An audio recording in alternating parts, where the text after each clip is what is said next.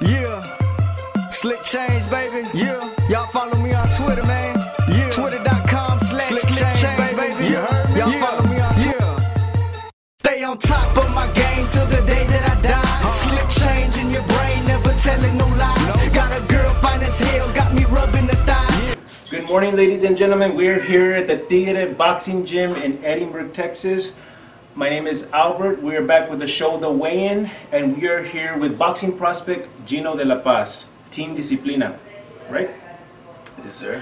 Okay, so you are literally hours away from a fight at the Bird Ogden Arena, not just at the Bird Ogden Arena, but also your first televised fight. What's going through your thought process right now? Fuck 'em up. This is what I've been dreaming of. This is what I've been chasing my whole life. I know I'm the underdog, but I love being the blue side. I love being the opponent. That's what it's about, man. So, this is a kind of a two-part question that I have for you. This is your first fight with Raul Cáceres. So, why did you make changes to your camp? Because I had a worthless camp. That's why. I wasn't doing shit. I'm being straight up and honest with you. Me and Raul go back years. Me and Raul will know each other out of boxing. Now, with that being said, he's like a brother to me, you know. I take my shirt off his back, my back for him. He take his shirt off his back for me.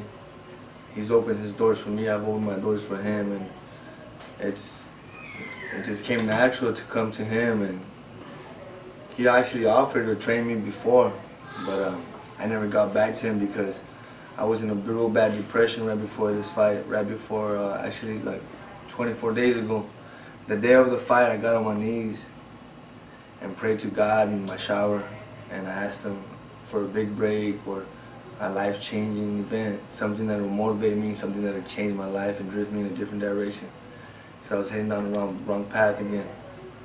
So I asked him, and I fell asleep at 10 a.m. and woke up at 6 p.m. with the text message of a lifetime asking if I wanted to fight Omar Juarez on PBC. And I told him, bring that ass on. I'm ready. Respect that ass. Respect that ass, baby. And from a technical standpoint, what changes have you seen in your camp? You said you had worthless camps, but what changes have you seen, like, in the gym? I mean, I've been out there sparring with anybody and everybody that you bring towards me. I don't say no to anything. First day, I agreed to Raul's camp, and Tigre told me, bring your sparring gear because you're sparring. First day in camp. That's what I wanted to hear. That's what I need. It's about breaking the body, doing what you're gonna do, and breaking it by sparring the first day. And that's exactly what we did. Hector Aguirre and Leo Montes, Eddie Costello, Nelson Hampton, all of them. I want to take this time to thank all these little youngsters because they helped me out, man. They really helped me. They really helped me believe in myself again. Even though they brought the pain, hey, that's the name of the game, man. It's a hurt business. So you sparred all of them? I sparred all of them. So you weighed in yesterday at 139 3/4 pounds. Sure. Any problems making weight? I don't know. I don't know. You don't have to answer this question if you don't want to. But how much do you weigh in today? Probably about 145. Comfortable? Comfortable. Feel comfortable. Let's talk about your opponent, Omar Juarez. Okay, so he's regarded as an up-and-coming prospect from Brownsville. We knew he made a lot of noise in the amateurs. 4-0. What do you need to do to pull off the upset tonight? Or are you going to let anything know of your strategy? He can know it. We're coming after him. I'm coming after that ass, that's all I'm telling you.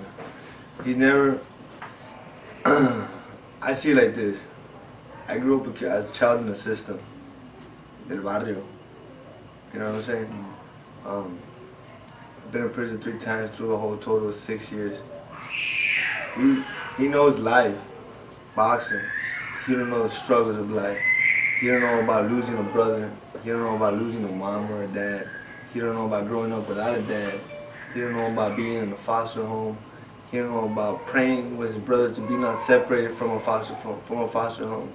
He don't know about his mom being in a federal prison. He don't know nothing about that shit. You know what it is to really dig down deep inside your soul and go out and grab that shit. I do. Everything that he was given, I'm gonna go and strip that shit from him today. Do it. No lacking confidence here. That's awesome, man. So that was basically gonna be my next question. Any hype up, any trash talk going up into this fight between you guys? Nomás que este lito el chavalón porque se lo voy a traer. Right. It's on. Any final thoughts for tonight? Puro pinche team disciplina. That's it. All right, guys. If you're free tonight, I mean, this guy's not lacking confidence at all. So if you're free tonight, go check it out, guys. Go support Team Disciplina. Gino, thank you for the time, man. Órale, man. Appreciate you, man. He's gotta earn it tonight.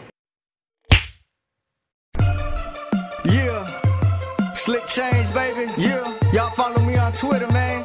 Twitter.com/slickchange, baby. You heard me? Yeah. Stay on top of my game till the